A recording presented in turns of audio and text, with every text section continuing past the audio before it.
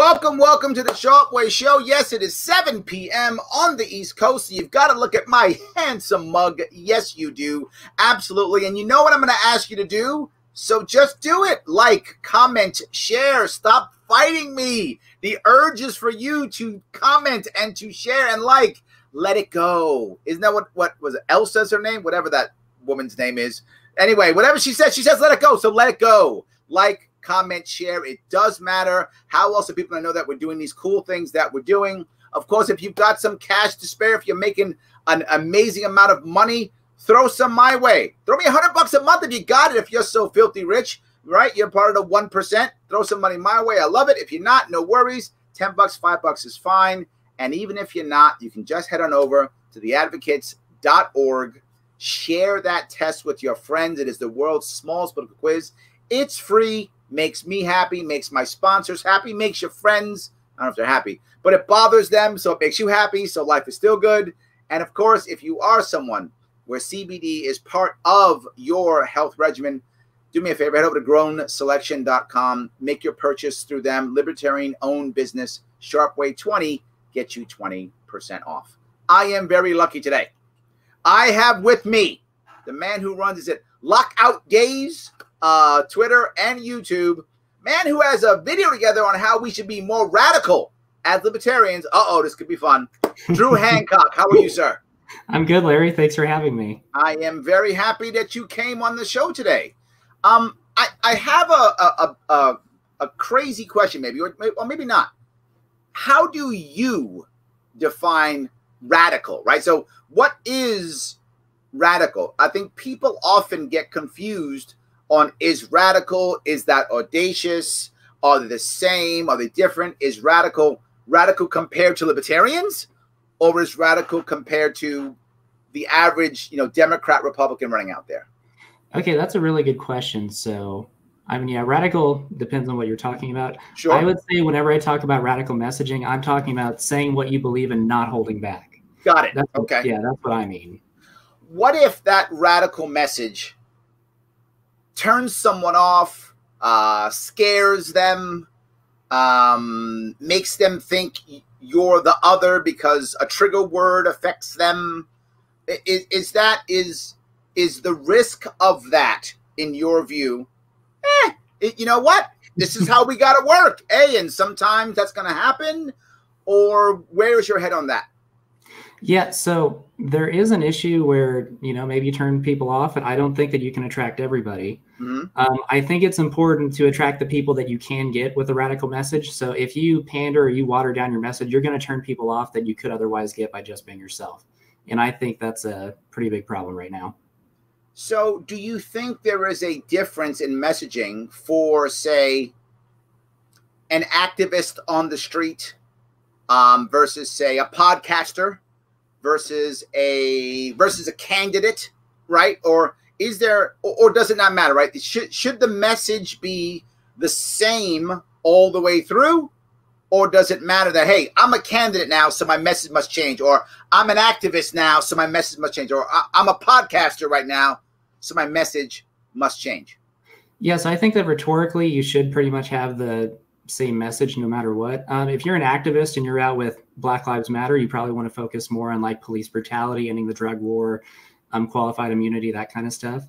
If you're a political candidate, you probably want to focus more on practical solutions like, hey, ultimately, I think that we should do this, but this may be a practical solution in the meantime. But isn't the practical solution where people get upset, right? Isn't that the point where someone says, the second you say, as an example, and I think you bring this up, if I remember the video, I'll show the video in a second, but I'm pretty sure you bring up something like, and I'm going to paraphrase, so if I'm wrong, tell me, I'm going from memory. Okay. It was something like, if you think drugs should be legal, you don't really want to say just marijuana. But isn't legalizing cannabis versus decriminalizing everything, isn't legalizing cannabis a solution, but is it too watered down? Yeah, it certainly is a solution. What my point is that you should advocate like, hey, I think everything should be legalized, decriminalized, whatever. And if you're going to say, hey, I'll take marijuana legalization, if someone asks you, what do you think about marijuana legalization? Sure, say, yeah, I think it should be legalized. There's no problem with that. It's whenever you actively avoid going further than that. So I think a easy way to say it, your ultimate goal should be radical. And if you can meet somewhere before that with just marijuana legalization, you should take it. So another example I use in the video is Gary Johnson wanting a fair tax. Yep. So I think if rhetorically you say, I think taxation is theft, there shouldn't be taxes at all. But hey, this may be something that we could do now that's achievable. I think that's fine, as long as you make clear that that's not the end goal. Okay, so let me cover two parts. One with the end goal, Yep. and then two, the idea, if I start my communication with taxation's theft, but I would accept so-and-so, right? Whatever, flat tax is an example, right? That's, in this specific case, my audience, I believe, would accept flat tax, right? In this case, I've made up. So I go, look, taxation is theft. There should be no taxation. Yeah. Then I go, but I would take flat tax. Brian, he goes on flat tax, I'll take flat tax. Do you think that message as a candidate is the right message, the wrong message? Does it matter if I'm an activist or not in this case? Or as your point earlier was, it's kind of the same either way? I think as a candidate, that would be a unifying message, because rhetorically you could get the taxation is theft, we shouldn't have any taxes people. And you could also get the more practical kind of people on your side. My problem is whenever Gary Johnson, or not to pick on Gary Johnson, because I like Gary Johnson. I do too. But if someone just says, I just want a fair tax, and that's it, then that's kind of a lame message. If you say, I think taxation is theft, but there are more practical things that we could achieve now, I don't have a problem with that. So what's the ultimate goal then? Is the goal, you said, what's the goal? Is the goal to, if I'm out here right now, I'm on the Sharpe Way, I'm an activist, yelling and screaming about libertarian stuff, right? What should be my goal then? Is my goal to make actual change? Is my goal to influence 10 people? What is the goal? Excuse me. What is that goal? So it's different for everyone. So I think that for me personally, I want to influence people. I want to convert more libertarians. I think that should be our primary goal, to get more people to be libertarians. So we can't win elections unless there are more libertarians, obviously. So I think ultimately that needs to be my focus as a content creator. And then whenever you're a candidate, you want to try to get more votes. You may not get elected. You probably won't. But if you can inspire change, I don't want to borrow Obama's talking points. Hope and change, brother. Hope and change. Okay. Yes. Yeah. If you can inspire other people to be libertarians, if you can be someone like a Ron Paul who runs for political office and inspires a whole movement, I think that is the ideal. See, I have a different view on Ron Paul, and I know I'm the oddball here, right? Most people either love Ron Paul or hate Ron Paul, right? For most libertarians, we either go, Ron Paul, that guy's he's a Republican or whatever, right? They don't like him, or they go, my God, Ron Paul brought me into the movement. He inspired me, and right. Usually, you find one or the other. I'm neither of those, right? I'm neither of those. I'm happy that we had Ron Paul. I'm very happy. A lot of people who were in the movement came in because of Ron Paul. That's true. At the same time, he walked away. So I'm kind of on both sides of that, right? I get why someone would be angry, and I get why someone would love him. I get both sides of that thing. Let me do your video. Let me show you your video real fast, and we'll walk through it. Is that okay? Yeah. We'll walk through it. By the way, homie, before we get there, someone does like your hat. Oh, thank you, Larry. So there we go. Brandon likes your hat. Absolutely. Yes, he does. 100%. So, all right, let me start your video, and we'll walk through it. One of my favorite people in the liberty movement is Tom Woods. Although some may dispute its success, he is indisputably brilliant and one of the intellectual leaders of the movement. In this video, I'm going to do a deep dive into an issue that he brings to light in one of my favorite quotes from him and one of my favorite quotes of all time. Now, why did you pick Tom Woods? Specifically, it was just because I like the quote that I bring up in the next segment. So I think it's a really good quote. And then Tom Woods, he is a very brave guy. He's going hard on the lockdowns right now. And he's been a big influence for me. I love his show. I listened to your appearance on his show. I was on his show. That's true. And he just let me talk and talk and talk. I just kept talking. There you go. Yes. All right. Oddly enough, Comedian and political commentator Dave Smith, who is problematic, he is known for making derogatory remarks towards Puerto Ricans. I don't know why he doesn't like Puerto Rico. He doesn't. I know. Dave, if you're watching, we know you don't hate Puerto Ricans, which is teasing. Yes. But he is the only person I have ever seen or heard comment on the brilliance of this quote. I'm not saying others haven't, but he's the only person who I am aware of. He does. Big Tom Woods fan. I'm going to do a deep dive into it. So Tom Woods, from the article, "Hey everyone, look at me, I'm against slavery," and later published in his book Real Dissent, had this to say. It takes a lot of courage to oppose slavery in, say, 1855. It takes zero courage to oppose it today. This quote is pure brilliance. Now, I think that's obvious. I'm not sure where you're actually going with that. Are there people who think they're brave for opposing slavery? No, so it's just an analogy. So it's just talking about there are easy positions that you can take today that are pretty much widely accepted, that don't take any bravery to say. And just an extreme example of that would be slavery. So that's okay. Yeah. Do you think it's a problem? Or do you think that there are people now who are taking stances? And my question is this libertarian movement or non-libertarian? Are there libertarians who you think are taking stances now that aren't brave? Was that kind of what was being implied? Yes. Joe Jorgensen and Spike Cohen in their last campaign, siding with Black Lives Matter, actively going against libertarian principles of property rights and free association. That's exactly who I'm attacking with that. Got it. Okay, no, that's clear. Okay. All right, let me let's keep going if we can. See if I can keep going here. Will it go now? Hold on 1 second. I'll pop it back up and we'll keep going. For a number of reasons. So first off, and this is more of a side point, it's completely true. It's inarguable. Someone may try in the comments, but it's completely true that standing against slavery now is completely meaningless. That's true. And standing against slavery in 1855 took serious bravery. True. I'm more concerned with the next 2 points. So second, this has an insight into popular opinion and how popular opinion shifts. Okay. Third is the implication of what this means for libertarians and how we should conduct ourselves. Those last 2 points are what we're going to take a closer look at. See, I get what you want in the beginning part, right? I do. I'm not sure that I see our movement. I think most libertarians are against lockdowns, or I think most libertarians, if anything, I feel like they're probably too radical, right? I mean, if you see many libertarians, and maybe it's just my circle, right? But if I see many libertarians, if you were to tell a libertarian, hey, why don't we make a better tax code?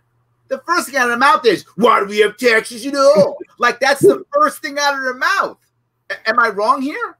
I think that's a fair point. I think obviously most libertarians, I think, are against lockdowns. I think it just has to do with whether or not they're willing to say that publicly into a non-libertarian or someone who disagrees with them. Got it. Okay. I think that's what it comes down to. Okay, I'll buy that.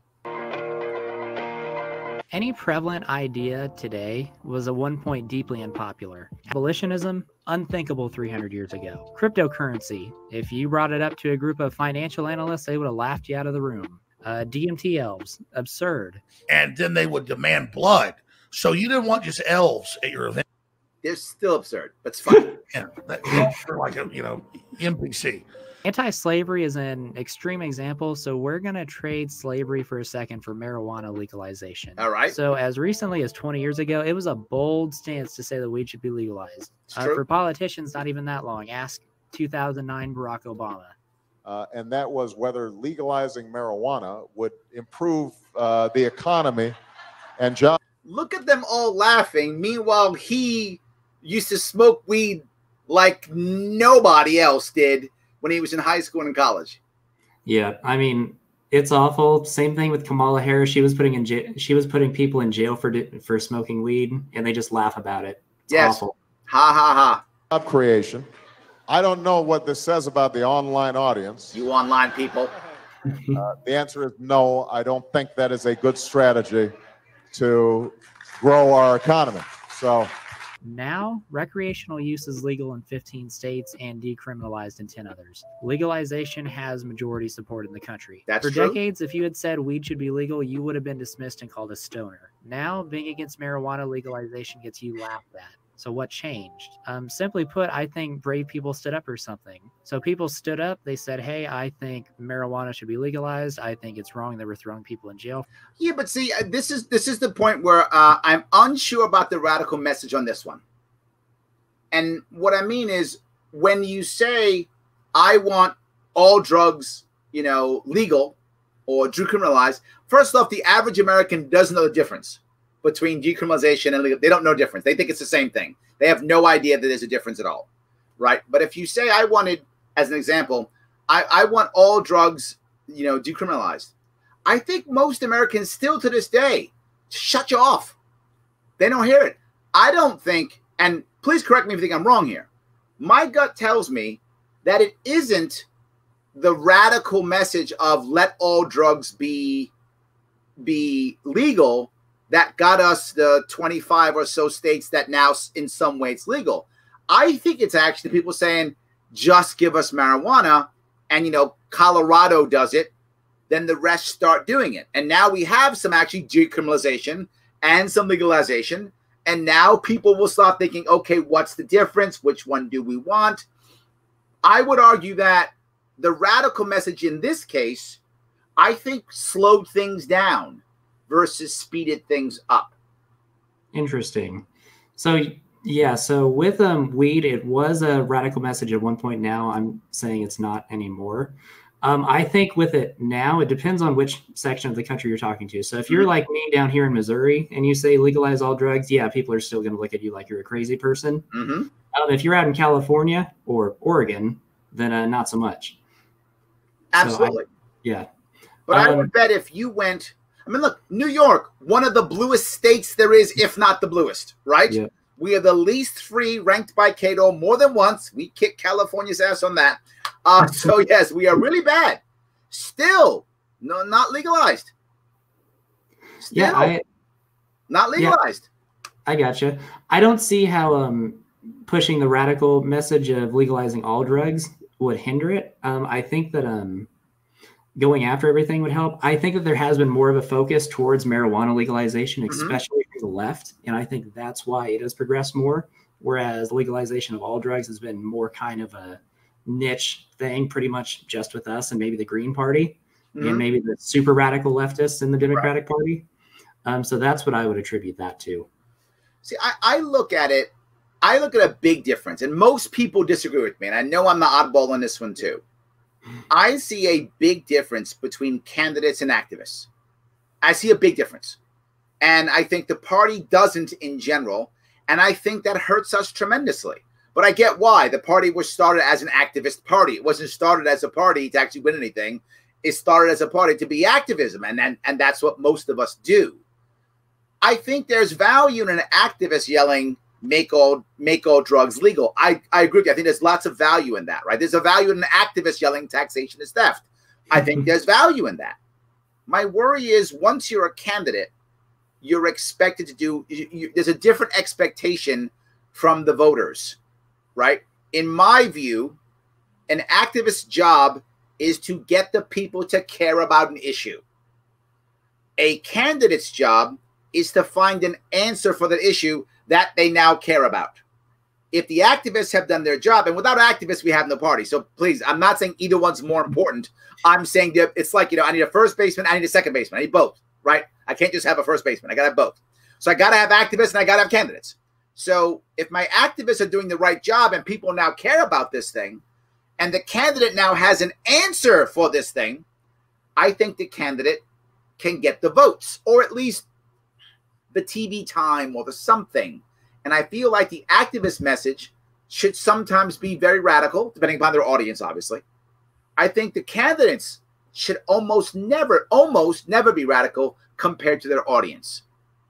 So I completely disagree. And I think the answer for that is Ron Paul. So Ron Paul went on stage in front of Republicans and said, I think we should legalize heroin. He went on stage and said, we pretty much provoked 9/11 happening because of blowback. He said whatever he thought. He said taxation is theft on that stage, and he inspired a movement. And not just to people who were already libertarians. He brought a ton of people into the party. So I don't think that a candidate necessarily has to have a different kind of strategy than an activist. I don't think when you're an activist, you go radical, and then once you run for office, you just completely switch to being all practical. I think that you can do both. You can say like, hey, taxation is theft, yada, yada, yada. Here's what we should do to try to move in a right direction. If you're more of a local candidate and you could actually make like an impact in the election, then maybe you focus more like, here's what we should do locally. Here's things that we can implement in my state or town or whatever. But as far as like a national campaign, I think that they should just go guns blazing. And I think Ron Paul is a great example of why. Well, you bring that. Let's show that, because you actually do bring up Ron Paul. So let's see if we can get Ron. You do bring that up next. Let's go through your video and we'll talk about that. For this, and now we are starting to see the results of their efforts. And this is true for everything. So at some point, activists for any issue ignore people calling them crazy, stupid. I agree with that completely. And they stand up for what they believe in. So I think you and I are on the same page with activists. Yeah. I think where we're disagreeing here is the actual candidate piece. And you're about to bring up Ron Paul coming up here, right, in a minute. So I think for example, abolitionists literally put their lives on the line and risk being lynched because they believed slavery was morally reprehensible. Well, let's go down that road. All right, let's stay on that road right there, if we could for a second. Abolitionists, you're totally correct. But if we look at the president, who actually, Abraham Lincoln, who actually won, right, basically because of abolitionists, right? Without abolitionists, Lincoln doesn't win the presidency. He wasn't a strict abolitionist. Nope. He also wasn't about making black people equal to whites. He wasn't sure if he would actually, where the black people would go once they're slaves, whether they should go back to Liberia or whether they, or back to Africa. And our colony town was Liberia. Whether we shipped to Liberia. He was actually not radical, if that makes any sense, compared to the abolitionists. In fact, when he did the Emancipation Proclamation, there were 2 states. I think it was Kentucky. I think it was Maryland, but still had slavery. So he didn't free all the slaves. He only freed the slaves in the South as a punishment for war. Yeah. But there was still slavery was legal. I think it's someone's I'm sure going to correct me, but I think it was Maryland and Kentucky where there was still slavery. So I think my argument here, there's a difference between the pretty radical abolitionists, and you're right. If you're anti-slavery in 1850, you're a radical, no question. That's a radical message. But I think Lincoln, he found that middle ground as a candidate to go, well, black people aren't equal. I'm not saying that. I'm not saying we got to free them all. I'm not saying they're going to come back to your house. We'll probably send them back to Africa. I mean, he was doing that. And then that's what actually eventually got, the slaves freed. Am I wrong with that? So whenever I'm talking about abolitionists, I was not referring to Lincoln at all. So from what I understand, Lincoln was like an actual racist. He didn't care about ending slavery. He has his quote that if he can preserve the Union and preserve slavery, he will. He just cared about preserving the Union. So whenever I'm talking about activists, a result of the Civil War was the 13th Amendment got passed and slaves ended up being freed. But that's not really what I was talking about with Lincoln. But Lincoln was, part of that movement. He was. I don't think he was serious about it. I think he was just trying to capitalize to get elected. So you think he took on that to get elected? I'm not entirely sure where I'm going with that. I don't know if I can buy that one. You know what will get me elected? Freeing slaves. That'll work. I'm not sure that's from what I know, and obviously I'm absolutely not an expert on Lincoln, but from what I know, he did feel that slavery was wrong. I think he believed that it was wrong, but I don't think he was prepared to just, destroy the country for it. I don't think he was that radical. I think you're right. He wasn't that radical. I do think that he did think it was wrong, but not enough to, destroy the country over it. And abolitionists were prepared to burn the country down over it. Yeah, I don't think that was his focus at all. I think he was just worried about preserving the Union. And then the slavery just happened to be a wartime measure that punished the South. Is that what it was? Okay. He was just punishing people. So Lincoln was basically a jerk is what you're saying. Okay. Lincoln was a tyrant, yes. He was a jerk and he just wanted to punish people. All right, yeah, maybe you're right. It's totally possible. So, if you think that you know, you might be a jerk and you're having problems, you might want to consider some CBD products to calm yourself down. Hold on one second. Listen to this. Hey, it's Larry Sharpe, host of the Sharpe Way Show. I want to talk to you for a couple of seconds only about CBD products. Look, if you think that they should be part of your health regimen, they already are. You're dealing with pain or anxiety or some other issue. Head on over to grownselection.com. Check them out. They're a libertarian-owned company. They understand that you own your body and treat yourself the way you should be treated. Of course they do. You and so do I. So head over there, check them out, look at their CBD products. If they think they fit your health regimen, put in Sharpe Way 20 and get 20% off your order. Look, I want you to support the Liberty Movement, Libertarian businesses, and the show. They're a sponsor. If CBD is or should be part of your health regimen, grownselection.com. Check them out. Purchase Sharpe Way 20 for 20% off. Support the show. Support the movement. Grownselection.com. That guy's smart. Listen to him. So I guess I do consider, I mean, when it came to abolitionists, Lincoln was he was their guy, if that makes any sense. He represented the abolitionists, right? He like Gary Johnson or Joe Jorgensen represented the libertarian movement. Didn't Lincoln represent the abolitionist movement, or am I off there? I think the Republican Party was the party of abolition, and I think Lincoln was running as a Republican. So I think, yes, he did take up that mantle, but for him personally, it wasn't really his focus. So I think his thing was he was more worried about preserving the Union. All right, let's keep going. And they won. So, Congressman Paul, and I'd like you to take 30 seconds to answer this. You're basically saying that we should take our marching orders from Al-Qaeda. If they want us off the Arabian Peninsula, we should leave? No, I'm saying we should take our marching orders from our Constitution. We should not go to war. Now, look at this. He's a minority here, right? Most people are like, what's this guy talking about? There's a couple people going, yeah, get some, Ron. But it looks like most of the crowd's like, this guy's nutty. That is such a great line from him. No, I want to take my marching orders from the Constitution. In this picture, though, most people look like, what is he talking about? Yes. If you check back in 4 years later, it was completely the other way. He got the loudest cheers out of anyone. Okay. Not go to war without a declaration. We should not go to war when it's... No one is inspired whenever you back down from what you believe. I've mentioned this before, but Ron Paul inspired a new libertarian movement by walking on stage in front of a hostile audience and speaking the truth. He was booed, scolded, called crazy by the corporate press. Okay. It's time we quit this. It's time. It's trillions of dollars we're spending on these wars. And they're laughing at him. There goes crazy Uncle Ron. Babbling about the unsustainability of multiple wars. Ron Paul now is a legendary figure in libertarianism. Yeah, but see, this is the issue that I have, and I'm going to be, I want to be clear on this. I'm a Ron Paul fan. I've opened for Ron Paul at events, right? I've introed him. I'm a fan. At the same time, Gary Johnson got more votes than him, right? Gary Johnson was more effective than him. The average non-libertarian knows Gary Johnson more than they know Ron Paul. If I talk to people in New York City now and I say Ron Paul, they go, who's that guy? You mean Rand Paul? They know Rand Paul because he's active now. They don't know Ron Paul. I go Gary Johnson, they go Aleppo. But they know him, right? So it may not be great. But they know Gary Johnson. A non-libertarian doesn't know Ron Paul very well. Libertarians do, absolutely, but non-libertarians, not so much. And a lot of people who joined the Liberty Movement, many of them, when Ron Paul went back to the Republican Party, many of them went back to the Republican Party. We didn't keep that many. Well, we kept some, but we didn't keep as many as we could have in the Libertarian movement.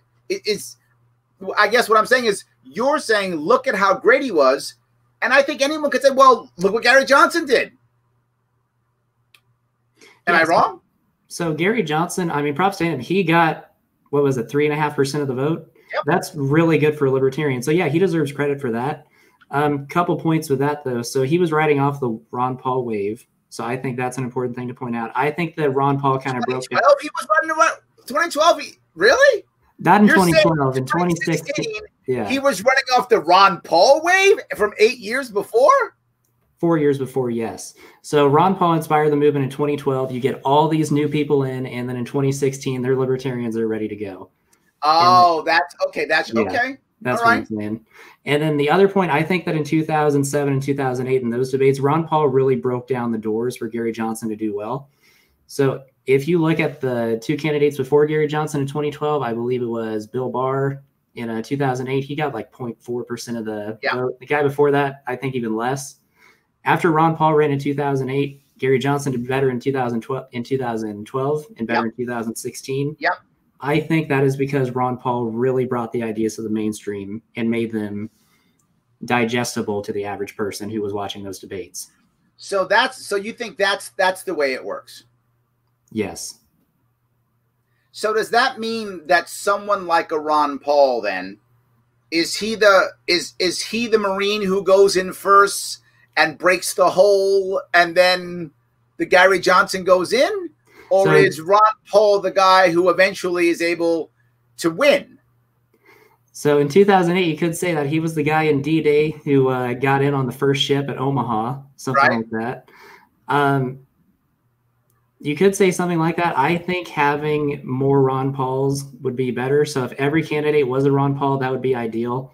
I think that a Ron Paul can make it easier for someone like a Gary Johnson, but ideally they would all be Ron Pauls. I don't think it's Ron Paul needs to open the door and then we have someone else go in. My worry again becomes I feel like if we're looking to bring in people who already believe this, I think you're right. But how does someone who doesn't, and the reason why I'll say this, and this is personal for me, right? All the time, Dave Smith bothers me on this one, right? He goes, yeah, Gary Johnson didn't bring in anybody. Until I met you, Larry, you're the only guy. That's what he says to me. I'm the only guy Gary Johnson brought in. Yep. But I did come in from Gary Johnson, right? I mean, I was around in 2008. I couldn't hear him. In my view, where I was, and this is going to sound funny for some of you who've been watching for a long time, in 2012, I thought Gary Johnson was radical. That's where my head was, right? My head was, what are you guys, librarians? What? Oh, libertarians. I mean, that's where my head was, right? I wasn't there. And I think most Americans now are where I was then. I couldn't hear. I didn't know what the Ron Paul revolution was until like 2013, 2014. I didn't know what it was. That's how where my head was. And that's why I'm thinking this, right? Don't get me wrong. Again, I'm a fan. I got it once I got it. But if you go back 8 years ago, I don't remember this. This isn't a thing for me. And I think most Americans are like me. And remember, my age also, I'm over 50, right? I'm over 50. So, and most voters are over 50. So I'm much more representative of the voting class than someone who's 30 or 20, right? As a general rule. That's my worry. Are my concerns clear or no? So I think one of the things with Gary Johnson is Gary Johnson, he got 4 million votes in 2016, something like that, 4.5. Yep. It didn't really amount to much. It didn't amount to a whole lot of new LP members. I mean, I think it was mostly people with a protest vote, and that was it. No, it's a valid point. I don't think that, while I love Gary Johnson, I don't think that he was as impactful at all as I had hoped or as I wanted him to be. I completely agree. And I also think that the loyalty, I mean, the Ron Paul revolution people are very loyal to him, right? He has a bigger personality by far than Gary Johnson has. And I think some of it is because of his radical message. I agree with you. I guess my concern is how far does the Ron Paul revolution go when it comes to bringing in the average guy or gal who walks in the streets of New York? I don't have that answer, right? I know that, and again, I'm looking at this from my point of view. I'm a New York City guy. I cross New York State. People still recognize me. And I think the average person thinks I'm radical. The average libertarian does not think I'm radical, right? So, but the average person does. When I was talking about ideas like, and I think you know this, I was about ideas of, releasing naming rights to bridges to raise money, so we would stop having to raise taxes because you can fund the government without taxes. That blew people's minds. Like, they were like, what is he saying? Like, the amount of pushback I got, like, you can't do, you can't, what? Oh my God. And I asked them why, and they had no answer because clearly it was just evil, right? Why would I have to say anything? But libertarians were like, yeah, I'd rather have nothing, right? They were like, whatever. But non-libertarians thought it was radical. Am I off? With the naming rights thing, I think that was a great idea. My dad and I were talking about that, and my dad thinks that was like absolutely genius, and I agree with him. So there we go. Yes. Yeah. So Trevor says Larry's known as the naming bridges guy. Yes. That's often true, right? That's often true. So, and I'm not saying make all drugs legal. I'm just saying, how about we name a bridge? So I think you can do both. Am I wrong? No, yeah, I think you can. I think if you're running for something like New York governor, then yeah, you want to focus on what can I do for my state and New York City. Whereas if you're running a national campaign, you want to take on more national issues like ending the war on drugs or ending all the wars. Okay. Well, the other thing that I find is, he talked about the Constitution. I don't know if you know many left Democrats, and I don't mean the average Democrat. I mean a left-leaning Democrat. I know many, and a lot of left-leaning Democrats, they don't think the Constitution is a viable answer, right? They don't think it's viable. So, for a perfect example, Second Amendment, right? In New York State, the Second Amendment is the second suggestion. In the First Amendment is the first suggestion. That's how that works, right, in New York State. Now, and I'll go back to what, Dave Smith will say, because I know you're a Dave Smith fan. What he says, it's a piece of paper. It's how it's enforced, right? And in New York State, the Constitution is I don't know, right? I don't know. So I'm not sure that kind of thing works across the aisle. Am I wrong? No, yeah, I completely agree with you on that. I'm not a constitutionalist. I think that it can work as an appeal to the right. Like, hey, you say that we believe in limited government, and we have this document that you guys don't want to follow. As far as it getting to the left, I don't think they care about the Constitution. I think many don't, right? Yeah. I think many don't, right? So, all right, let's keep going. Maybe I'm off here. Let's keep going. All right. Yeah. We're almost done, guys. We're almost done. It's a good video, though. Going back to marijuana legalization, a more dangerous position is that all drugs should be legalized. Yep. Ron Paul not only argued in the Republican debates that all drugs should be legal, but he argued on Morton Downey Jr. in 1988 and was berated by idiots for 15 minutes. Just the other day, they walked into somebody's house. They suspected he was a drug dealer. He was using his automatic selector, and the police marched in, and they said it looked like a gun after they killed the man. Mm-hmm. In America. Is that what America's all about? I'd say no. We want privacy. We want due process. See, this is where I think he failed. This is going to sound crazy, really? But this is where I think he failed. Because how did he come up with that? How did he respond to that? Right after he said a terrible thing, he said, is this America? We want privacy. We want due process. No, we don't. Americans don't want either of those two things. Now, libertarians do. Americans just want safety. That's what Americans want. And we've proven that a million times. We have sacrificed our freedom for safety so many times. That's what Americans want.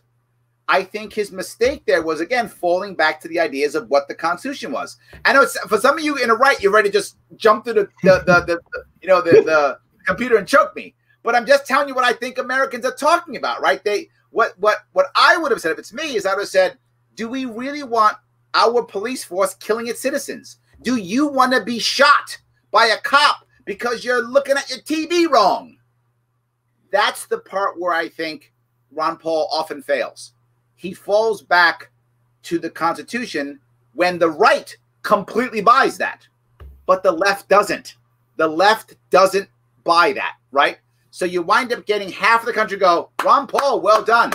And then half the country go, oh, no. And then, of course, when he goes legalize drugs, the right who goes, Constitution, oh, drugs, no. Right? And the left goes, drugs, yes, oh, Constitution, no. So I think he winds up fighting both sides, and I think that's the reason. I'm not saying it's right what I'm going to say, so don't get mad at me, but I'm giving a reason, explanation. I think this is why the Gary Johnson types of the world went with the physically conservative and socially liberal, which I hate. I'm just explaining why I think they went there. Because if you watch Ron Paul, he gets that both sides don't like him because he hits one of them that they don't like. Left doesn't like Constitution. Right doesn't like drugs. Am I wrong? I think that you're making a valid point about the Constitution. I think that if you're a libertarian, you're going to get flack from both sides, regardless of whether you talk about the Constitution or not. So yeah, with Ron Paul, that's like the one criticism I have with him. I think he focused too much with the Constitution. So a lot of times he would say for war, you have to have a declaration of war and stuff like that. I don't think he should have focused on that. I think he should just say war is wrong. Yes, that's my point. I agree. Yes, that's my point. And I think that's why the left all of a sudden doesn't always do it. To be forward, he's 100% correct. Yeah. I'll give him a record. I'm saying we're talking messaging. And I got to tell you, when I ran for governor of New York, I didn't get that much pushback on those things. Because when I talked about drugs, I didn't talk about people getting high. I talked about farmers having a cash crop. I talked about people dealing with their own pain issues. I dealt with poor people being able to grow their own medicine. I didn't talk about the right to freedom. You know, people ask me all the time about, Larry, where's it better to talk about libertarianism or libertarian principles? I say neither. The average non-libertarian doesn't care. I say give people libertarian solutions, and they tend to remember you, and they tend to want to hear you, and then it draws them in. I look at myself, and this is how I look at candidates, which is why I think myself and many other libertarians disagree. I look at candidates not to motivate the base. I look at candidates to draw in the non-base, right?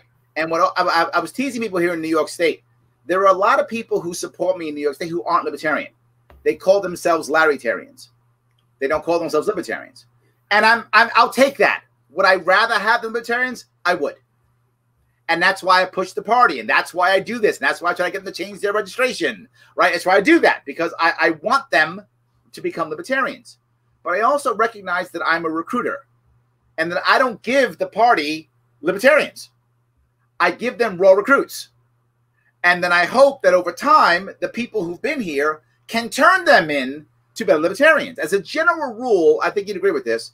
If you spend about 6 months, a year with us, you either run away in fear or you become one of us.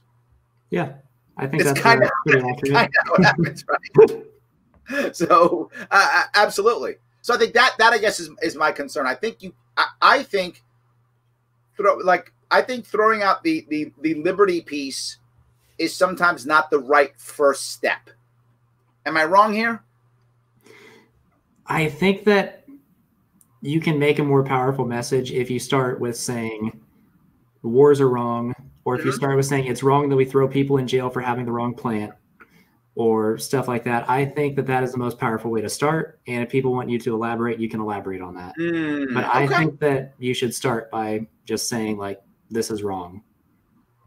I like it. All right, let's keep going. You got more. You made a nice video, so we got to keep going. Messaging, but I would say that they both had different. Hold on, I screwed up by mistake. I'm sorry. Has looked better as time is going on. And meanwhile, Morton Downey Jr. died of lung cancer from smoking. That was Gary Johnson repeatedly, when he was asked about his view on drug legalization, would simply say, I think marijuana should be legalized and we should do it as a medical issue, not a criminal issue.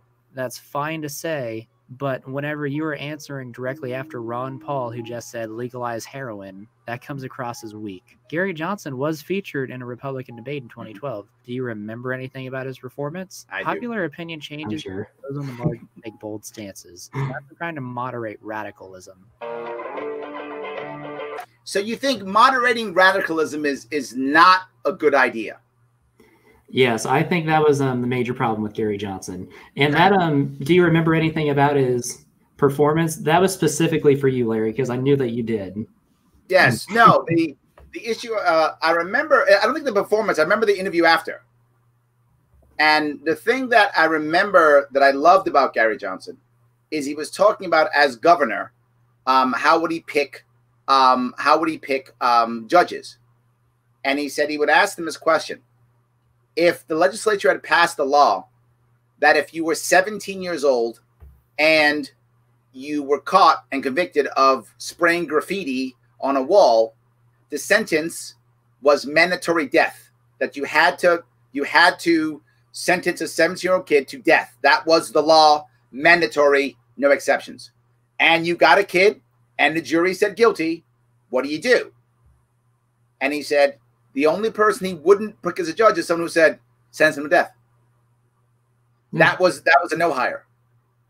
That you couldn't do that. That you had to have the morality to go, okay, I either have to resign or find a way or do something, but I'm not sentencing a 17-year-old kid to death for graffiti.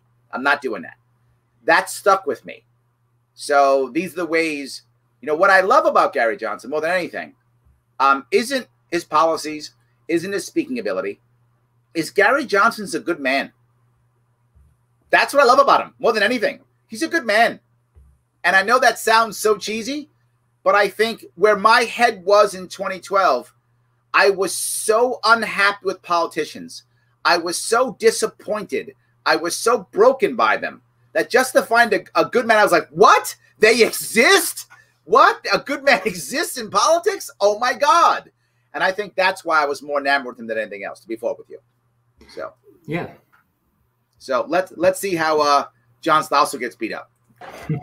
This is why people think libertarians are.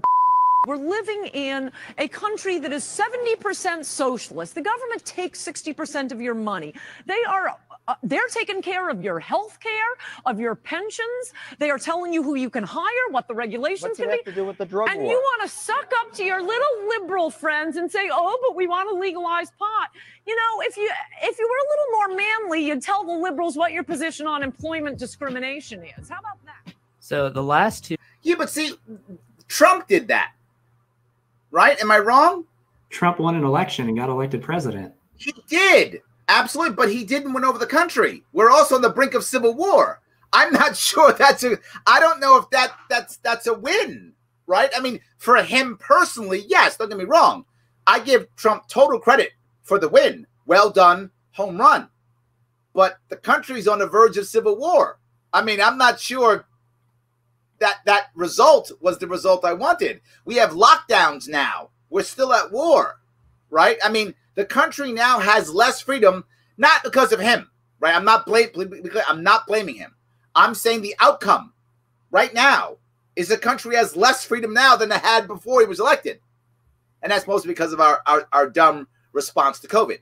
But my point is, the country hasn't changed. Like, we aren't like,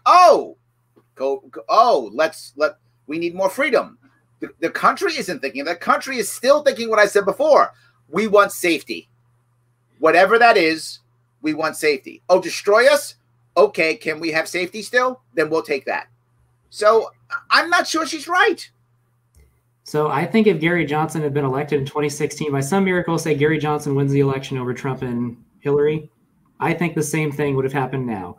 They would have panicked. They would have said Gary Johnson is a racist.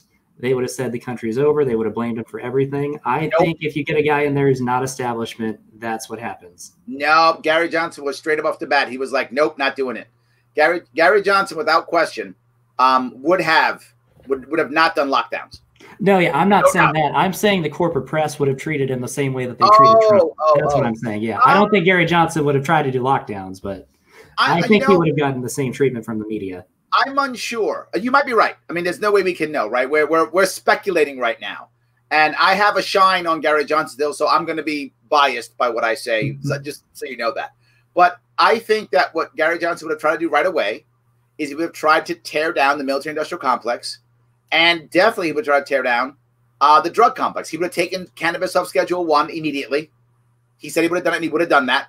Cannabis comes off Schedule 1 right away, right? As soon as that comes off Schedule 1, you got a bunch of people who go, this guy's not that bad. We start ending wars. You got a bunch of people who says, this guy's not that bad. I mean, I don't think you find the vitriol. And plus, look, Trump is a big personality. It's easy to love him, and it's easy to hate him. Whenever you have a big personality, it's easy to feel emotions towards that. Gary Johnson's not a big personality guy, right? It's so a lot of people aren't gonna. It's not easy to love him or hate him. It's easy to be like, It's easy for that, if that makes any sense. I think they would have gone, because with Trump, they say, hey, he's a narcissistic jerk, and he kind of gives them that argument. With Gary Johnson, I think they would have gone full in on he's stupid and he doesn't know what he's doing. With the Aleppo moment, I think that's the direction they would have gone with. And even someone like Ron Paul, nice old man, seems like a perfectly good guy to me. Everything I've heard about him, he seems like a good guy. I would agree 100%. They tried to paint him as a racist. So I know. Yes. What they did. Yes. Yeah, I know. Yeah. But look, because the race card always seems to work. I know. It just seems to work so often. So people try to call me a white supremacist before. I love that. Yes. Well, because they didn't know I was black. They just thought libertarian, he must be white. Yeah. So they painted me as a white supremacist, not even knowing who I am. It's fine. I was happy to take it. I'll take it. It's all good. So yes, it tends to work very often. So all right, let's keep going with Gary Johnson. Two libertarian campaigns, the Johnson campaign and the Jorgensen campaign, they both had a major issue with messaging, but I would say that they both had different problems. So Johnson's main problem was what I alluded to a second ago, that he would take what I call moderately radical positions. So this is advocating legalization of weed, but not harder drugs, being against the income tax, but wanting to replace it with a consumption tax, and describing libertarianism as someone who is fiscally conservative and socially Gary Johnson, I wish he would be a little more Ron Paul. I just feel like Gary Johnson has this way of selling the libertarianism as this kind of like, well, you know, it's more practical if we do it. That is his way. I agree. He's right. It's like talking about slavery, and you're like, well, I just think overall this is an inefficient way to get cotton. And you're like, Jesus, dude, like, and you're head abolitionist. See, but this is my bonus one. Yeah. He's not head abolitionist, and he's not the activist, so he's not head abolitionist. Lincoln wasn't head abolitionist, and if Lincoln had said it's not the best way to get cotton, the South would have listened to him and said, "Oh, that's a better way than slavery." Tell me, he would have opened the door. I don't know if I necessarily agree with that. So it's kind of like if you're talking to a leftist and you say, hey, I think we should legalize weed. I believe in gay rights and all this stuff. The second they find out the rest of what you believe, they're going to leave you.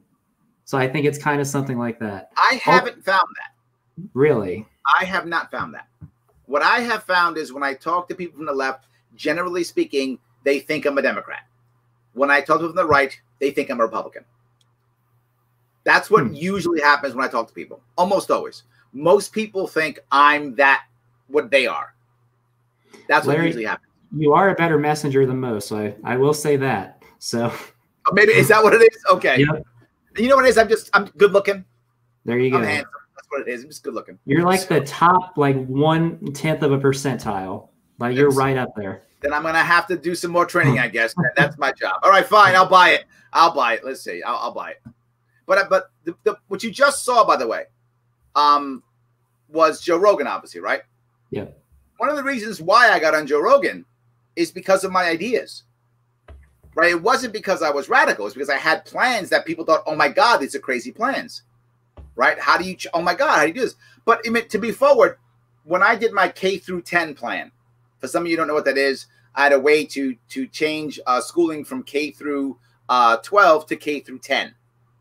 Right. So the last 2 years wouldn't be in regular school. They would be in some form of either trade school, prep school, something like that.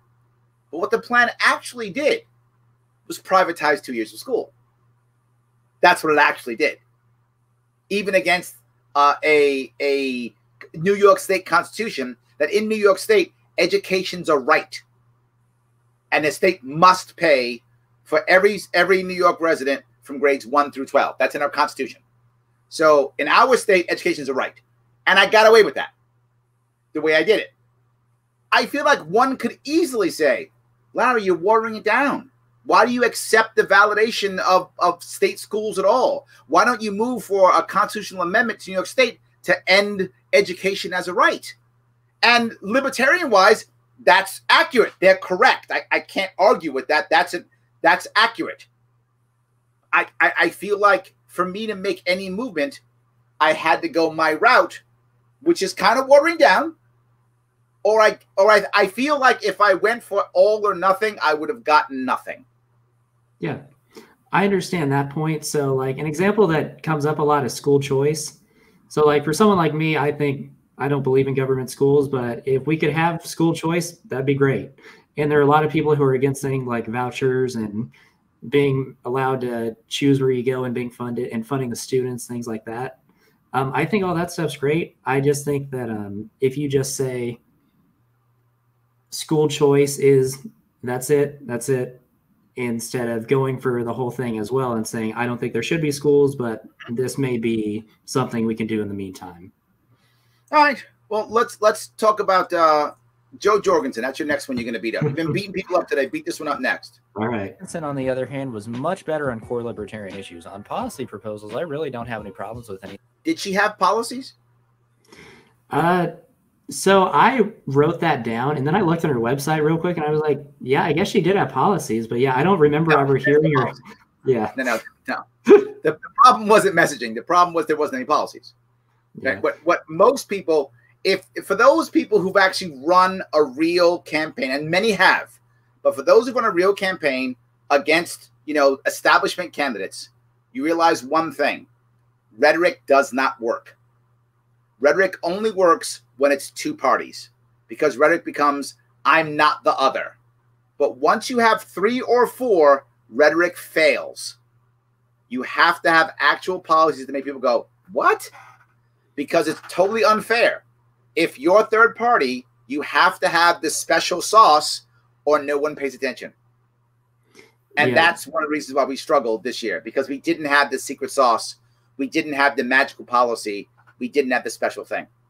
Yeah, that's a fair critique of my videos. I wasn't really thinking of it in terms of, oh, she said this, and this policy that I agree with. I was thinking more in terms of, well, she didn't say any policies that I don't agree with, so I guess. Well, okay, that's valid. I'll buy that.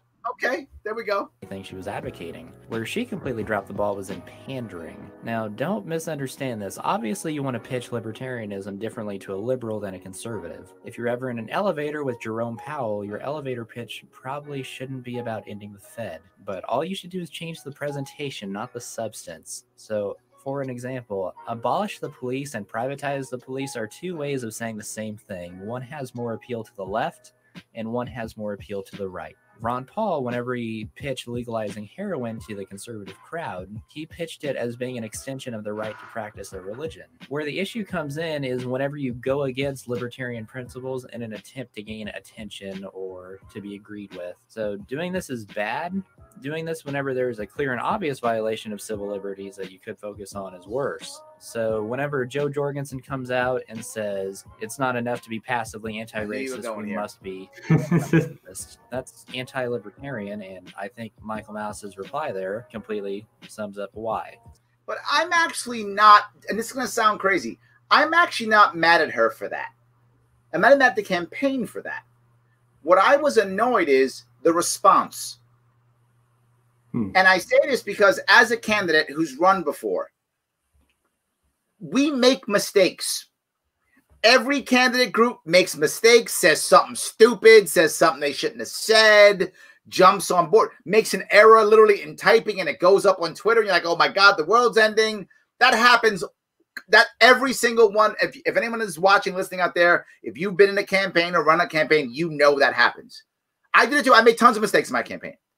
What bothered me about that is there wasn't the appropriate response, right? There wasn't oh, here's what I actually meant, right? Or I shouldn't have said it that way. What I should have said is, or changing it from should and must, and all the should and must is critical. Once you put must in libertarians, oh my God, they're angry. Oh my God, they're angry. You can't say must. I learned that lesson early. You got to say, it is my opinion that you should, but you don't have to. Right? I can say you shouldn't. You should eat your vegetables. You should, and we all should eat vegetables. But I can't say you must under penalty of law. Yeah. So with that tweet, what it implies by saying it's not enough to be passively anti-racist. So if I'm just sitting on my couch in my living room and, hey, I'm not racist, that's not enough. I need to go out and I need to be anti-racist. Yes. That's my problem with it. And yeah, after she made that tweet, I was still on board with Joe Jorgensen. It was basically just an accumulation of things, and they doubled down on the Black Lives Matter and all that stuff. That was my issue. The response was, you know, and I'm going to give them, it's the same thing that happened with Gary Johnson. Now, I learned from Gary Johnson a lot. I learned a lot of the errors that the campaign made, and my campaign didn't make those mistakes. It made other mistakes. It didn't make those mistakes, right? And the one thing that I think Gary Johnson believed, and most libertarians do, when they run, once they start running, they start thinking, you know what?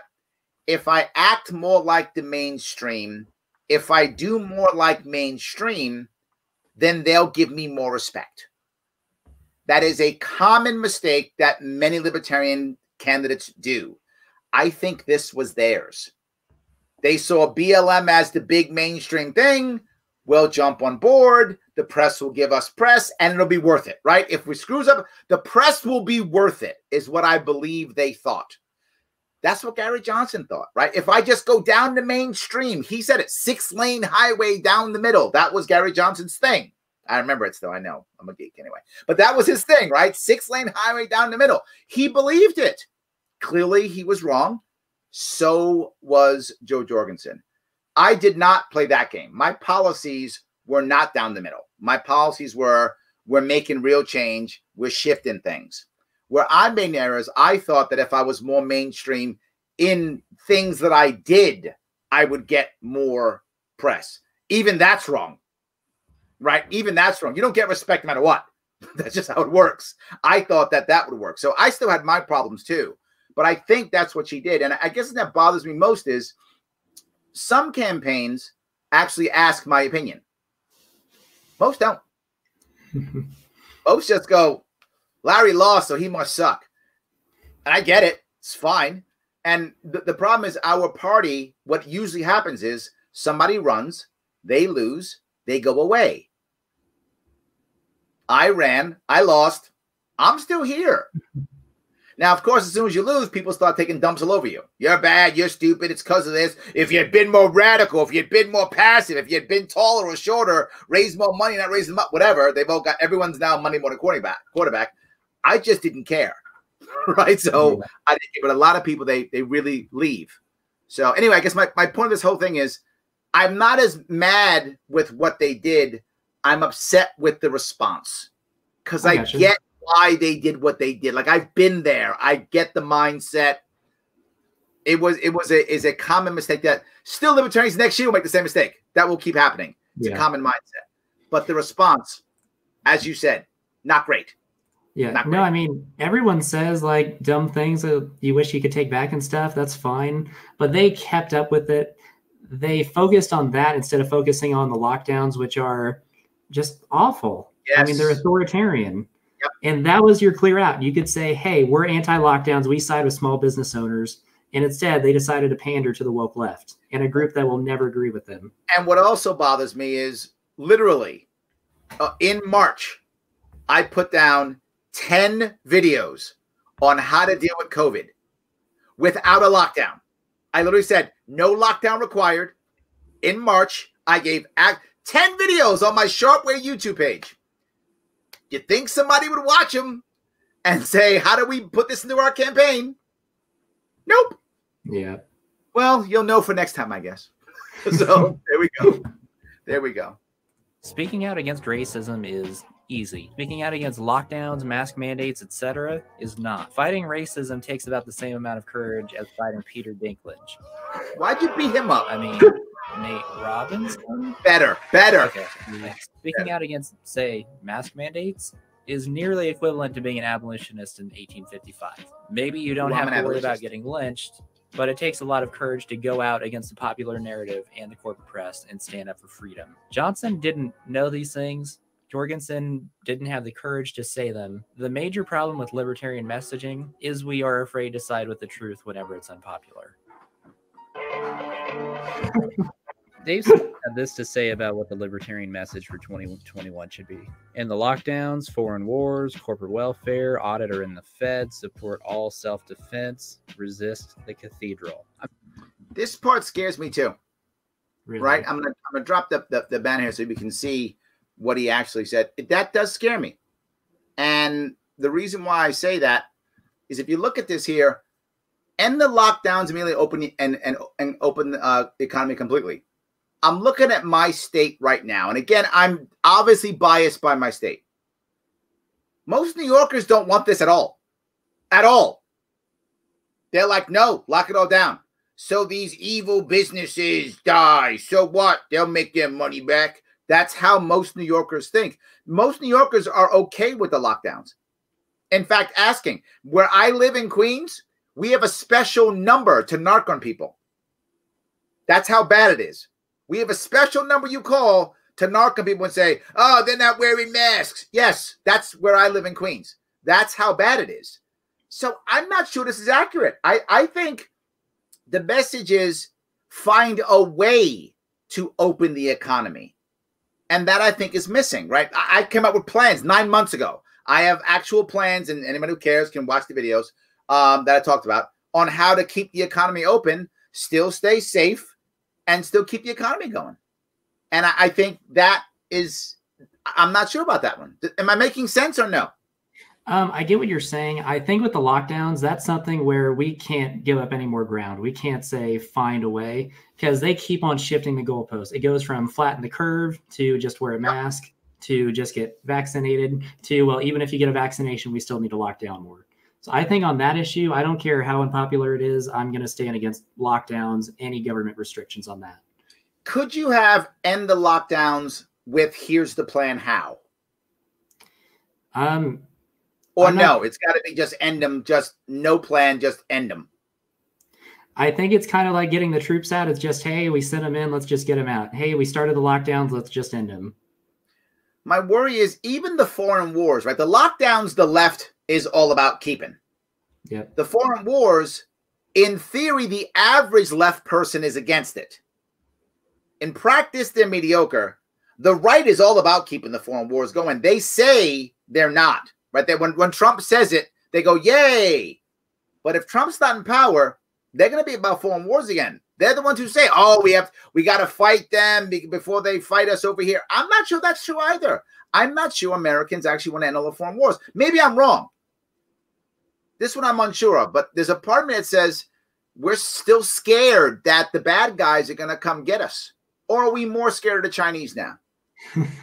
Seriously. So I think with that, I think that these are good points. I think these are what libertarians should be fighting for. Maybe right now they're not popular, but I think that the goal is, hey, we're going to be the people that stand up whenever everyone's against us, and we're going to push for these things. So like the lockdowns, wrong. Foreign wars, absolutely evil, morally reprehensible in every way. I don't really care whether or not it's popular. We want to end the wars, and that should be our message. Even though the military-industrial complex is a massive jobs program that probably, I'm going to guess, I don't know exactly, but probably employs 5 million Americans. I don't really care about that. I mean, that may be a certain point. If someone's works for Raytheon, they may care about that. But if someone works, I don't know. Okay. If someone owns a sweatshop, I don't really care if they lose their factory either. Okay. I think the corporate bailouts and the audit the Fed, wonderful. I think most people would the people who understand the Fed would get it, right? Half Americans don't even know that the Fed's not a part of the government, but I'm okay with those two. The other one that scares me, the last two scare me. The top two scare me and the bottom two scare me. The support self-defense by armed citizens against rioters and or cops. Again, I'm going from where I live. New Yorkers disagree.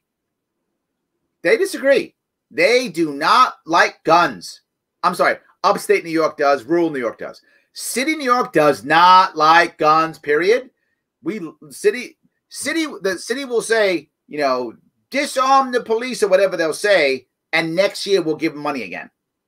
I mean, I'm not sure. And boy, are they scared. You saw de Blasio, my mayor, and Cuomo, my governor, basically get behind defund the police by saying nothing or actually doing it. De Blasio's actively did it and dropped $1 billion off of our budget for our cops. And then once someone fought the cops for a lockdown, they were all about back to blue. They were like, back to blue. Oh, we love our cops. You can't mess with cops. 3 months ago, they're funding them. And now they're like, cops are the greatest things in the world. I don't know. I'm not sure that's. I think the fear of guns is huge in America still. So with the cop issue, I think that's something that's completely backwards, that the right supports the cops and the police don't.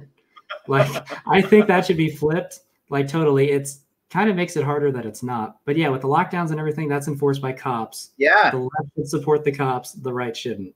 It's weird. It's weird. And the other one, resist the cathedral always. I go back to what I think about, you know, Americans in general. We like safety. And if the church will give us safety, we're okay worshiping the Pope, right? If you know, I hear all the time for libertarians, I'm going to run so that I can give people real choice. Americans don't want real choice. Americans would take you as their king if they thought you'd be a benevolent king.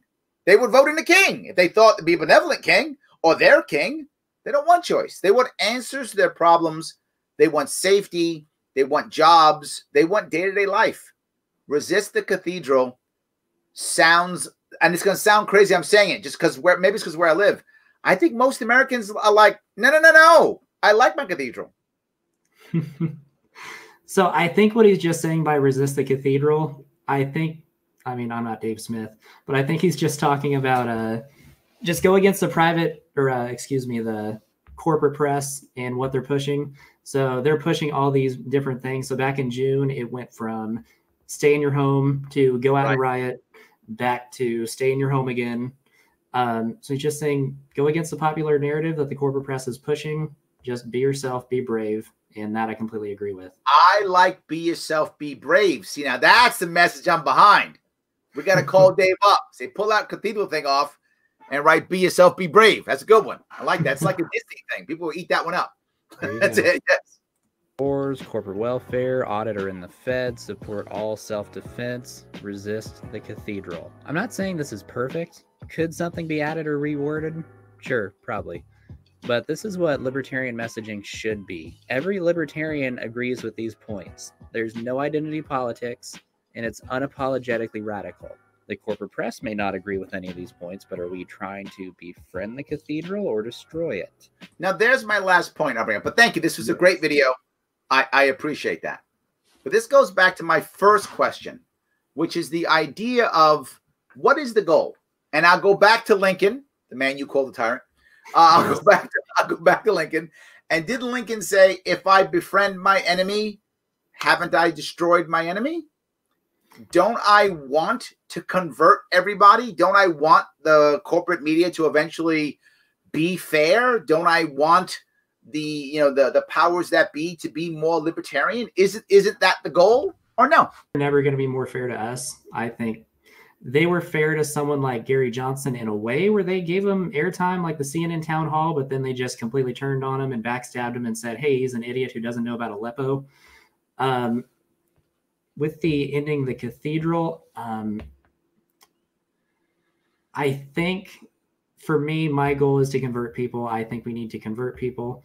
I think that we need to be radical and we need to be bold. We have the best political philosophy ever devised. I think we need to go all out. We don't need to moderate. We don't need to try to be accepted by people who hate us. I think we need to be ourselves, go all in, and just say what we believe. You gotta be brave and be yourself, right? Unless you're Joe Jorgensen, then don't be yourself. Okay, not gonna touch that one. All right, so let me grab a couple of comments. They only know Gary Johnson because it was recent. I think, Jason, there's probably something to that. I think there's something to that. There's something to that too. It's true. Yeah. I agree with him. The national campaign should be the messenger and should really be about introducing people to the philosophy, generating press, and showing how we are different. That may take a more radical approach to make noise and not to be pushed aside. Otherwise, why would anyone give us a second look? As you work your way down the local levels, then local candidates need to have practical solutions still based around core libertarian beliefs, not using force. But the president candidate, I'm sure she wrote more. He wrote more.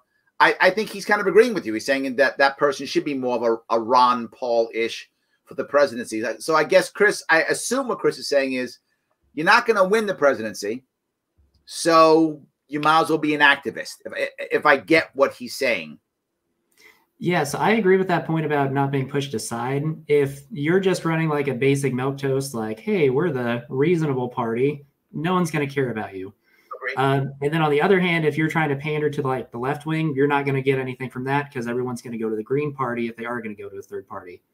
So yeah, I agree with that point. That was a good comment. Okay. Jason says Ron Paul is way better than Gary Johnson. I don't want to make that decision, Jason. I don't want to make that decision. I'm gonna stay out of that one. I know True agrees. Yeah, we might be here for a little while talking about that one, Larry. I'll leave that one alone. I like Ron Paul. I do. There's no question. But I'm loyal to Gary. Gary brought me in. I'm loyal to him. I absolutely am. Yes. How this kid knows that and Larry doesn't is crazy. What do I not know, David versus Goliath? Let me know in the comments. You knew something I didn't know. So, all right. Gary Johnson was a former Republican. The media promoted the shit out of him until they saw him taking from Hillary. That's a good point. I think that's a good point. But so was Ron Paul. In fact, Ron Paul now is still Republican, right? Gary Johnson, I think, is officially still Libertarian, I think. But I'm not sure. I think he's still official Libertarian. I think just what he's saying is that they thought Gary Johnson running as the LP candidate, that he would take more votes from Trump than Hillary. Oh, gotcha. And after they saw that wasn't really true, then they turned on him. So I think that's a good point. See, I thought was, right, I think the debates and all those things for the media is all about ratings. Sadly, Gary Johnson couldn't pull the numbers, right? They gave Gary Johnson, I think, is my view. I have no proof of this. This is just my opinion. Take it for whatever you want. I think the media gave Gary Johnson and Bill Weld the spotlight because they thought this might be another way of people watching. People might care because these are governors. Maybe people will care and we'll make some money on this. And after the second after the second town hall, he wasn't pulling the numbers. People weren't crying for him, right? He didn't knock it out of the park. I think if you look at the opposite when that happened, which was when Jesse Ventura ran in Minnesota in the 90s. When he got a debate stage, man, he knocked it out of the park. People wanted to see him. He did that cool commercial, like a wrestling commercial. And he was exciting and people wanted to see him. Right. The other issue I found with the Jorgensen campaign that was similar to the Gary Johnson campaign is they weren't exciting. Right. There wasn't exciting. Right. The most exciting thing was the bat biting her. That was the most exciting thing that happened. Right. I'm serious. Right. I mean, it wasn't pretty much was. We weren't like, oh, my God. Right. We were like, oh, yeah, sure. So, yeah. So I think that was an issue, too. So, yeah, I'm starting to see where you're going with this Ron Paul thing. All right. Maybe. All right. Ron Paul's that Marine, Larry. See, there we go. That's what it was. Maybe it was. Well, somebody once asked me when I was in Jersey, they said, Larry, what movie archetype are you? And I said, I'm Obi-Wan Kenobi. I'm the guy who goes in, gets killed by Darth Vader, so you all can win. See, I help you guys win. That's what I do. That's me. There we go. So, Joe Jorgensen was more left in the media's mind, so they didn't promote her because they worried she'd take from Biden. I do think there's some of that, but I don't think because of left. I think if you look at how CNN was never as biased left ever compared to when Trump was elected. That is when CNN went full on open. That's it. Trump evil every day, 8 to 11, orange man bad. That's it. They went full on. That was it. And I think it wasn't because they thought Joe Jorgensen was left. They didn't want anybody taking votes. They didn't go Howie Hawkins. They didn't go Don Blankenship. They gave nobody press. They were like, no, we have to get rid of Trump. It's Biden and there's nobody else. That's literally what I think the press did. I think nobody got coverage. They might have thought Jorgensen was more left, but they didn't care. They wanted nobody. If you look at people like the mainstream people on CNN, like the Don Lemons of the world. Some of you don't watch CNN, don't know who that guy is. But if you watch CNN, you know who he is. I mean, they would say things like, you know, and you can't vote third party this time, right? Oh, God, why would you do that? They would speak that way. Bill Maher said like 14 times, you stupid people throwing your vote away. I mean, they were just anti-third party, period. So, yeah. I don't know. I think with this past election, yeah, they threw all their cards in, we're anti-Trump, and that was it. And then I also think there's a point that, yeah, Jorgensen ran kind of a boring campaign, so why would you have her on? So, yeah, absolutely. Mises Caucus is the last best hope for the LP. Why do you think that, Jason? Are you one of those guys who thinks the left's taking over the LP? We were just talking about this. I hear this all the time. The guys on the right always tell me, left's taking over the LP. The guys on the left always tell me, right's taking over the LP. I don't think either side actually is. So I'm in the Mises Caucus. Me too. Yeah. So, I mean, I'm on the advisory board. I don't know if the left is taking over, but I do think that there's more of a trend towards the establishment types to pander more towards the left to leftists rather than trying to attract everyone. So I think that is a legitimate concern. Isn't that an issue though, right? I mean, if you look at today's America, it's much, and I'm a recruiter, right? That's what I do. And I find that people come, and this is my experience. I think most people would agree with this experience. People come to us faster from the right, but they also go back faster. People come to us from the left slower, but they never go back. They rarely go back. You look at some of our most active, forward, aggressive activists, many of them, I would say probably most of them have come from the left.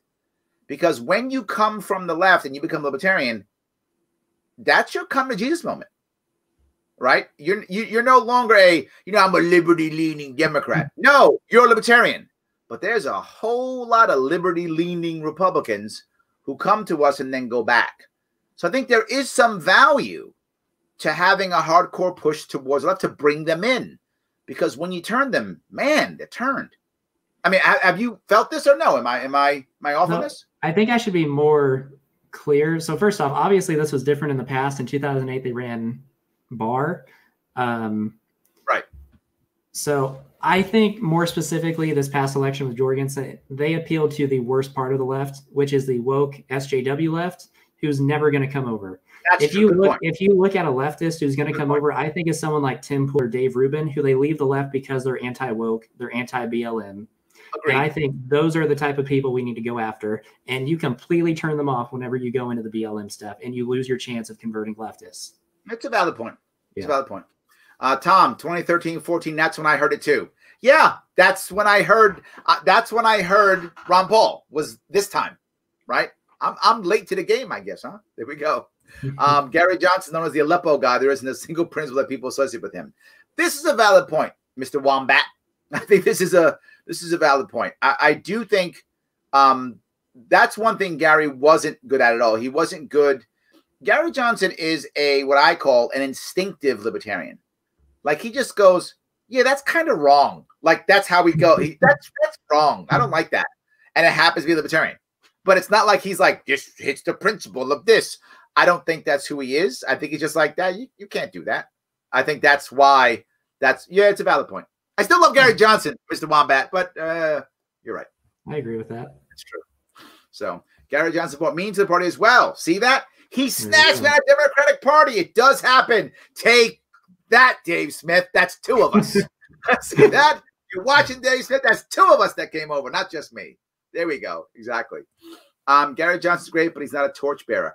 It's true, and I think he actually said that, right? Gary Johnson said after the second one, he's like, I'm not the messenger. He actually said it. I mean, he said it publicly, and that's why he's kind of walked away, Jason. I think Gary figured it out. He's like, you know what? Not my gig. Did my best. Not my gig. And yeah, I wish we had done better after him, though. I do think the thing I'm very happy with Gary is he did try his best. I mean, that I'll give him. He tried. He wasn't the guy, though. I think that's it. If people would explain what real liberty is, more people will be on board, I think. I think that's true, Desiree. I think libertarians, since we often spend so much time around libertarians, we assume that people get what we're talking about when they often don't. Do you find that true? Yeah, I think that's true. So I think that if you're approaching it from a perspective of, I think this policy, this policy, this policy, people just think it, hey, that's a hodgepodge of policies. That's not really much of a philosophy. If you say, hey, I believe liberty is self-ownership, from that you get property rights, from that you shouldn't hurt other people or take their stuff. I think that is more of a coherent philosophy, and I think that you can draw more people in that way than if you're just, hey, we're the party that thinks common sense stuff. Got it. Okay. Yeah. Joe says any caucus in the LP is only furthering division within an already divided and polarized political party country. No, he's got a point there, Drew. You're going, no, but he's got a point. He's got a point. Joe's got a point. Why do you think we got Joe Jorgensen as our nominee? It's because the Mises people didn't want to vote for Vermin, and the Vermin people didn't want to vote for Homburger, and they were going to get mad at each other, left versus right. So both people got stuck at 40% or 35%, and we all got our second choice, which was Joe Jorgensen. That's what actually happened, right? I mean, that's how the actual election went. And by the way, I did a video, and I warned you all of this. And as usual, nobody said. But it's fine. It's there for posterity. They'll look back and go, God damn it, that Larry guy was right again. I disagree. I disagree with the premise that us being polarized is necessarily bad. If that leads to like secession and we split off into two different countries, I think that would be a huge win. Well, no, he means in the LP. Just in the LP? That's what, in this case, he means in the LP. He's saying any caucus in the LP is furthering division. That's what he's saying. Well, the party's going to disagree on stuff regardless. I don't really see. Libertarians always in fight. If you think that the Mises caucus is causing that, I don't know what to tell you. No, I don't think he was saying it was Mises' fault. And I don't think it's Mises' fault either. But I'm just saying he has a point. If you have caucuses, it does create an environment where people can go to their corners and fight. I think that's an accurate concern, is my point. I wasn't blaming Mises. I wasn't blaming the Prague, right? Yeah. Have you noticed I don't get endorsed by anybody? Really? Because I won't hate the other. I don't know, Larry. I don't get endorsed by everyone loves you, Larry. So I appreciate that, but they won't endorse me. Thanks. but no, I think there is a concern there, is all I'm saying. And I think as we have caucuses, we still want to make sure we have whatever a UN. Oh, sounds terrible, but a UN for the caucuses, right? A place where all of them can get together and talk and make things happen. And I feel sometimes we do fall into our caucuses and we don't talk to each other. There is a fear of that, is what I'm saying. I get what you're saying. Yeah. And I think we do have to recognize what Joe's saying, that it does mean it's easier to silo ourselves even more. And we should probably be active on trying to talk more with each other. So Tony says leasing names is more innovative libertarianism. Look at that. I love that. There you go. Most Americans, left and right, want security more than freedom. Yes, Sam is correct. Leftists want pronoun and internet safe spaces, and right wings want border and tariffs. Both sides clutch their pearls over tax and spend. Yeah, it's very true. Yes. So I did show yours. I showed your comments, Joe. Don't get mad. I did it. I showed yours. You get mad at me now. I'm very triggered. Yes, exactly. Everyone knows Larry is the regulate like onion. Thank you. Yes, that's the one I tried to use. Absolutely. Yes. Joe Jorgensen is the backbite candidate. Absolutely true. So is there anything that you want to bring up or talk about before we wrap this up, my friend? We covered a lot. I mean, my basic message is, we have the best political philosophy. Let's go for it. Let's be ourselves. Let's not be afraid of getting criticized. Stand up for what we believe in and not try to moderate it. I love that. For more on Drew, head over to twitter.com Lockout Days. Check him out there. But he's also on YouTube at Lockout Days also. So if you want to go there, you can go to both of them. And the video that I showed you is on his YouTube page, Lockout Days. Guys, I want to say thank you so much for talking with me this evening. Drew, thank you for coming. I appreciate the time you gave me. Guys, I will see you all. I promise you. And I have a candidate tomorrow. I will see you all.